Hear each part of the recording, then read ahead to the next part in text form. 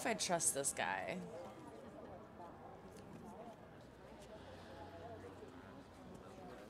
Was jetzt? Was sollen wir machen? Oh,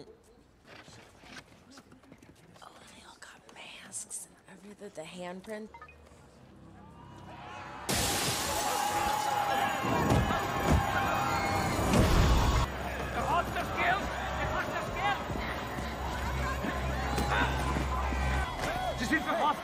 He's getting wet. Sorry. Hey, Susie, Whoa. Did you just see him, like, flick that guy like toothpick? Or maybe we can't trust that guy. Come on. How do you not recognize one of the Avengers? I knew it, Falcon. Yeah. It's true, you know. You asked before you take a Keeping my selfie. family's business afloat. Your financials are all over the place. Is there some kind of fun for heroes, or did Stark pay you when he was around? You couldn't have been living off of goodwill this whole time. I don't get what you're going for here. No income do it. over the last 5 years. How can you have income if you don't exist? Sarah. It's true. You qualify for an SBA loan. Under the old terms, sure, but these days... Funny how things always tighten around us. Whoa, easy there. Look, I'm on your side. After all, he's a hero. Then help. Is there any chance, and of course you could say no, that I could get a selfie with your arms out? Are you serious? We cannot approve you. I'm truly sorry. Like, that can't, like, you have to be able to do something. I don't want to deal with this again. Well, that's what life is, dealing with this. You are so out of pocket for that. Don't forget, you joined the Air Force. You didn't see everything Mom and Daddy dealt with. You had to go off and fight armies and monsters, and I appreciate that. But you don't get to come back here and try to right your wrongs just because you couldn't deal with what was going on here. I'm the one who kept that boat from sinking. Yeah, well, half the boat's mine, and so is the house. We're not selling our family's legacy. Then you gotta figure out a way, man. You gotta figure out a way. You can't just cry about it and say no and let your family suffer.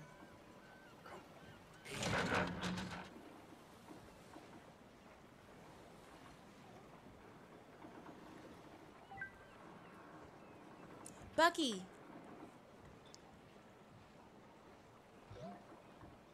Oh. So this is the leader of the Flag Smashers, huh? Yeah, real nice guy. I thought you were supposed to be monitoring them online. He's strong. He was. I mean, bro, it went dark as soon as it was You all look over. full on But that's him. their MO. What are you thinking? Nothing.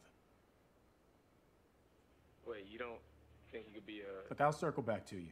Look at this. Unrest in the wake of recent events has left us vulnerable who put their lives on the line also a to shield. defend Earth.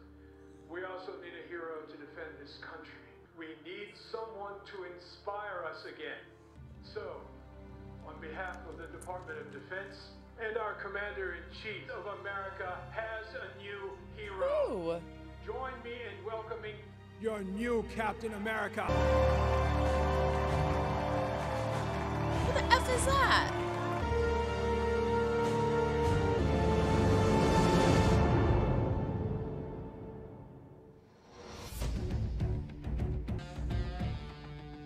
Alright, we know what we have to do.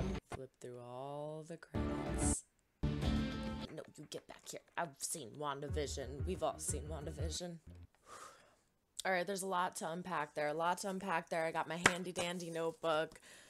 Let's do this. So, it starts off with Falcon. He's playing superhero. He saves the military guy in superhero fashion. It's very exciting. And then we get a little more of a somber look when he's at the Smithsonian. He is giving Cap's shield to the Smithsonian because he keeps saying that it doesn't feel right. It feels like it belongs to someone else. We even see Don Cheadle. Love him. He's War Machine. We have him have a conversation with War Machine. He explains the same thing. Like, it just doesn't feel right. It doesn't feel like I should have it. I strongly disagree with this decision, but if we didn't have this, we wouldn't have a show now, would we? What makes me upset, and I feel like this is going to be addressed in the next episode, Captain America. It's Captain America. I've never been a huge fan of Captain America, but it's freaking Captain America. Gives you his shield. He's saying, I trust you. I think that you could carry this legacy on. He made that decision. Respect his decision. I get that it doesn't feel right and it feels like it belongs to someone else. I get the meaning in that. It's like you can't, like Thor's hammer, you can't wield the hammer unless you're worthy of it. I understand that, but I think Captain America knows what he's talking about. Like, if Captain America picks you, feel like you might know what he's talking about. And he doesn't want to make a mockery of it. I understand that, but considering the way the government works and the way they are with the Avengers and the superheroes, did he really not think that they weren't going to just replace Captain America? It's one of those things where, like, everybody looks up to Captain America. He's this icon. He's this symbol of, like, hope and safety, and Captain America specifically. You can't not have a Captain America. You can't. People are going to be sad and upset and scared. You have to replace that safety net, that feeling of comfort. And that's what they did with this new person. Who the freak is that? I have no idea who that guy is. He kind of reminds me of Marty McFly's father in Back to the Future. I, again, was not a huge fan of Captain America. I've seen Winter Soldier. I've seen the first Captain America. I've seen the Captain Americas, but it was what I'm trying to say, but I don't know too much in depth about their stories specifically, which is, again, why another reason why I watched Wanda. I didn't know Wanda Maximoff's story very in depth. I don't know Falcon's story very in depth. I don't know Sam's story, so to get this background information on him and these characters is really cool. I don't know the little side characters in this, and I don't know if we're supposed to know certain people, so if it is a spoiler in regards to what happens in the comics, I would say don't comment on it. If it's not a spoiler and it's like, oh, this person was in the first Captain America movie, like Torres. It's Sam's friend Torres. I don't know if we're supposed to know him. He looks familiar, but I don't know if that's just me thinking that the actor looks familiar or if I've seen him in an Avenger or a Captain America movie. If you're like, hey, no, he was in the first Captain America movie, he's this guy, then comment down below and let me know. If it's somebody that you know from the comics, don't say anything because I don't want to know. I want to learn through the show. And then we'll kind of get a groove of seeing where the show's going, if it's going to apply to the comics or not, because Wanda didn't. Wanda did with certain things, obviously, as we know. Spoiler alert in 5, 4, 3, 2, 1, Agatha. But I didn't know that. I didn't know who Agatha or Agnes was, and people did know from the comics, and obviously it's really hard to avoid spoilers like that, so I eventually heard about Agatha and Agnes and then talked about it in the comments. But what I'm trying to say is don't say anything. Just no spoilers, like no spoilers at all. I want to be surprised. I want to learn through the show. So yeah, so he gives up the shield, and that kind of, like, again, I get it. It doesn't feel like it belongs to him, but it kind of pissed me off because I feel like it's almost insulting. Like, I get he doesn't want to make a mockery out of the shield, but I almost feel like it's insulting to Captain America to be choosing you. I pick you and I have faith in you, and then you're like, here, give the shield to a museum. Poor Bucky. Bucky is going through some major PTSD. The government pardons him. He's seeing a therapist now. He's trying to go back into real life and live a normal life, but he is so messed up. His mind is so warped from everything that has happened with Hydra. He keeps having these terrible nightmares. He has no friends, no family. He lives alone, and he is trying to make amends with people. Now, this is typically something that people that deal with addiction have to go through, or the 12-step program. It's one of the steps. He is trying to make amends with people to clear his conscience, clear his mind, and come to terms with what has happened in his life. So the first thing that we see is a flashback, if you will. It's a dream sequence, but it's a dream sequence of a flashback of him breaking into somewhere. I'm not sure exactly where it was, but he's breaking into somewhere and he kills this young man.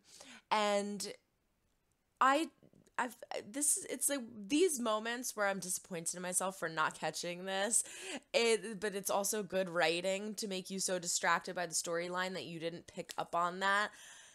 The man ends up being the son of Mr. Nakajima.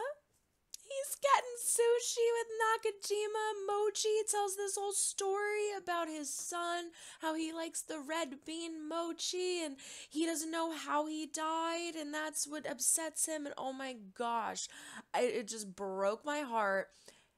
And you end up finding out that was his son, and Nakajima is on his list of people to make amends. Oh my gosh, it broke my heart. Because you could see that, like, Mr. Nakajima is his only friend.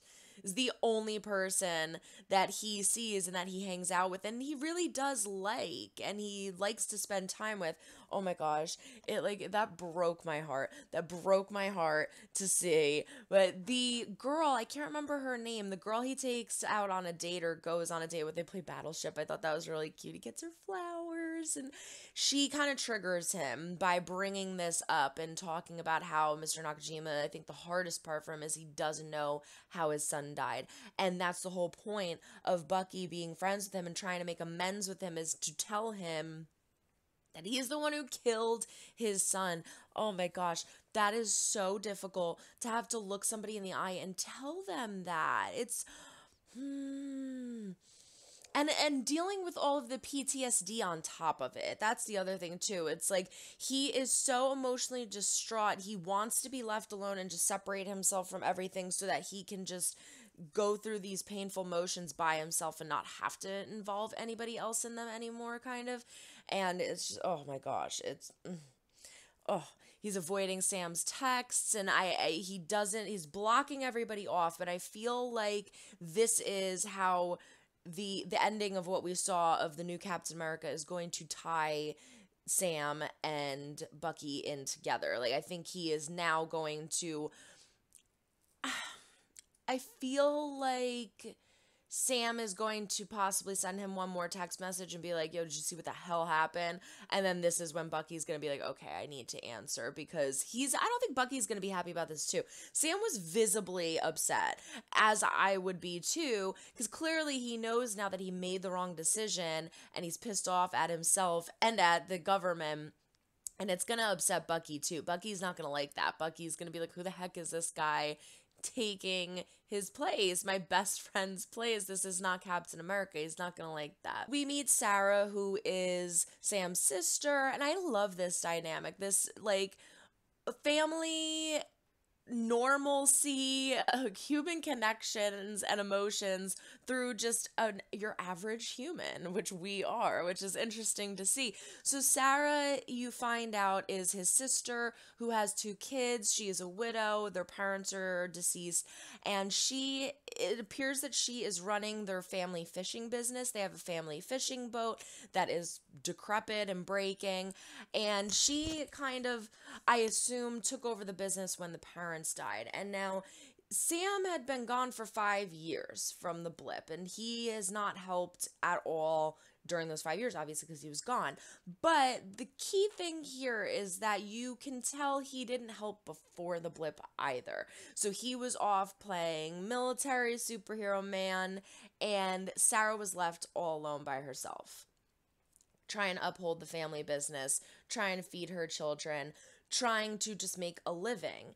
And it leads you to believe that he kind of ignored all of that. He kind of left her to all of that and just didn't help. So now he comes back after all this time, and he's like, no, you can't sell the family boat. You have to just try. You have to have faith. You have to do this. You have to do that. And Sarah's like, cut the shit, dude. Like, I don't have to do anything. I've been trying for well over 5 years. You've never shown any interest in helping or assisting, and you can't just pop up now and be like, yeah, let's do this. That's not fair to her.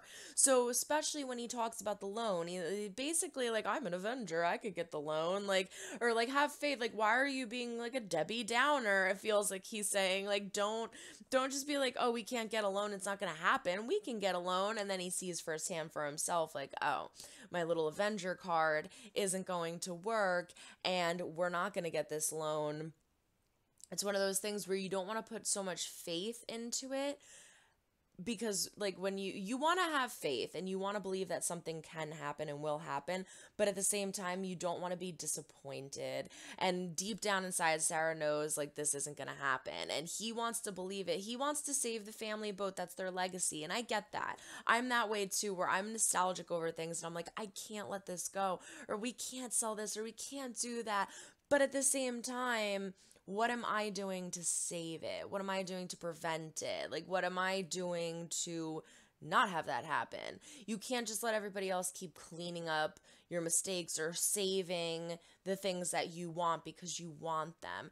And I think he kind of starts to understand that. I thought that was a really interesting parallel also, where when they go to the guy for the loan, he's like, you're an Avenger. Like, didn't Tony leave you money? Or like, doesn't the government take care of you? And it's kind of an interesting parallel to our military people nowadays, where we have these veterans that come back that have served so much time for America, for our people, for our freedom, and then they can't get into VA hospitals. There's no funding for them. There's no jobs for them after they leave the military. It's really upsetting. It's really sad. You would just assume or think that there would be, and I feel like a lot of people don't realize there's not, and they need a lot of help. And it's like interesting to think that parallel with superheroes. Like, you're a superhero, you're Falcon. Like, what do you need a loan for? Can't you just like fly wherever you want, do wherever you want? No, you can't. We have to talk about the Flag Smashers. These are I say these because they're a group. Of course, there's going to probably be one head honcho, which I feel like we saw in that scene where they're stealing the money from the bank, I believe it was. He had the 2 bags. The Flag Smashers are a group of people who liked the blip. They believed in open borders, no borders, and a united land, if you will. So they thought that the blip was good. They didn't like the fact that billions of people came back. Now, obviously, you want your family back, you want your friends back. A majority of people obviously were happy that these people came back, but as always, there's always going to be an anti-something for that positive thing, unfortunately. And so that's what the Flag Smashers are. They want the blip. They liked it. They liked the open borders. They liked the snap. So I think their main goal and objective is to just recruit members into their group and into their organization to be on their side. I don't know necessarily where they're going to go and proceed forward with that. Like, are they going to try to have another blip happen? I don't know how they would accomplish that, but it's a very, very interesting antagonist. I really am digging that. I like that, and I want to learn more about it. I want to know more about it. I know that they showed a girl in the trailer who looked pretty badass, who looked like an antagonist, but I don't know, it's one of the, I feel like I have to watch the scene again to see who was involved, because there was a decent amount of people, and Torres is trying to go undercover and poses one of these people, and he goes up to this guy, and he's like, I have to put you under arrest. The guy just kicks him and like flings him. That dude was strong as hell. I also really like the masks with the red handprints, and I want to know more about this group and about these people. That got me really interested. I thought it was a really, really cool idea for a bad guy, or a bad organization, if you will. So yeah, I mean, like overall, I think it was a very good episode, very good opening episode, very well-rounded. I believe there are only 7 total, so we only have 6 more of these. I don't know if they're all going to be an hour. WandaVision ranged from like 30 minutes to about 45, 50 minutes. So I'm curious to see how long the next episode is, but I'm really excited to jump into it. I'll be honest, I didn't think that I was going to enjoy it as much as I actually did. I really, really enjoyed this episode, getting an in-depth look at each of these two characters and getting a little side story started with the Flag Smashers, who I'm very interested in seeing. And I want to know who this new freaking Captain America is. Is he going to be somebody that is actually going to bring sustenance to the character, that he cares about what he's doing, or is he just going to be a weapon of the government? That's what I'm curious about. Like, is he going to actually make a difference, be positive? Like, the number one thing about Captain America was that he had morals. He always did what was right. Even if it felt like, even if he knew it would hurt a certain amount of people, if it was the right thing to do, he would do it because it was the right thing to do. He had morals. It's simply put, he had morals. And so is this going to be a person who is a weapon? Or is this going to be a person like Steve Rogers who has morals and who brings a certain kind of special something to Captain America? Regardless, piss Sam off, and I think it's going to piss Bucky off, and I think that's what's going to bring them together, the Falcon and the Winter Soldier. Okay, I think I can stop talking now. Excellent episode. I am in. I love it. I am hooked. Everyone throw a like up or a dislike if you do or do not like what you see. Comment down below. Let me know what you thought of this episode, but no spoilers. Again, please, no spoilers. I hate spoilers. Subscribe if you have not yet. We do fun things here. Ring the bell to be notified when I upload new videos. And don't forget to check the link down in the description to my fancy schmancy new Patreon. It is $5 a month. That is $1.25 a week. It has all of my unedited reactions. The Falcon and the Winter Soldier is on there right now, and I have shows like Alice in Borderland, Sweet Home, Bridgerton, Riverdale, Adventure Time, we have Pen 15. I have so much stuff on there, so go check it out. Cobra Kai Season 3. But anyway, I think what I'm going to do, I'm going to put the first episode on YouTube, and I feel like what I'm going to do with the other episodes is choose a key moment or a key scene, throw that up as a reaction, and then just dissect the episode a little bit to get a conversation started in the comments. That's my favorite thing, is to talk to people about theories and ideas and just start a conversation, because to edit an hour-long episode takes me like 5 hours. It is so lengthy. And so to just take a clip and splice that up and be able to give my thoughts and opinions is about half the time, if not less. And so unless people really, really like this, if you really like this reaction, make sure you throw a like up, subscribe, and comment. That way I know, and then I will continue to keep putting them up. But I don't know. We're going to have to see how this does. That's it. I have to go eat some breakfast, soak everything in, and watch some of my own favorite reactors react to this. So long, everyone. Try to make someone smile today. You never know when you might need it next. Bye.